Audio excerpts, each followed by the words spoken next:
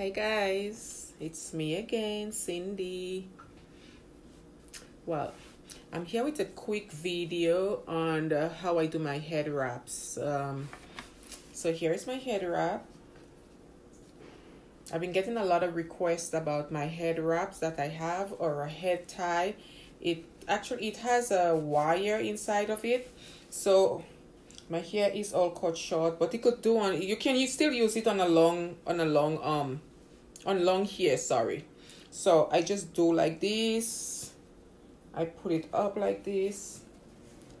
Because of the wire inside of it, I just turn it.